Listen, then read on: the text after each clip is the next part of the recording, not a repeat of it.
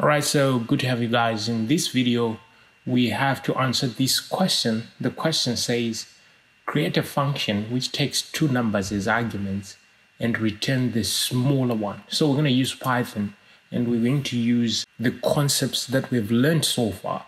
Alright, so I'm going to get into my Sublime text. I have the question in my Sublime text over here. Create a function which takes two numbers as arguments and return the smaller one. All right, so the way we tackle this question is we have to create a function. So we use the def keyword to create a function, and obviously we want to name our function. All right, so the way we name our function in Python is similar to the way we name our variables. Let me use an arbitrary name. So I want to use something that is descriptive. So I want to say compare two nums like this. This is the name of my function. Right, and then obviously this has to take two numbers. So I'm going to represent those two numbers with an x and y. These are parameters. When I'm defining my function, the x and the y are the parameters. But the real numbers that I'll pass in when I'm using the function, we call them arguments. Right, so the next thing is we want to compare. So we're going to use what we call conditional statements. All right, so I'm going to say if x is less than or equal to y, I want to return x, else we want to return y.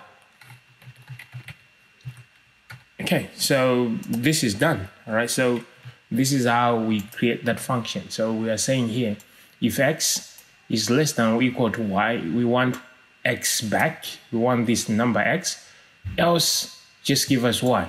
Okay, so let us see this function at work.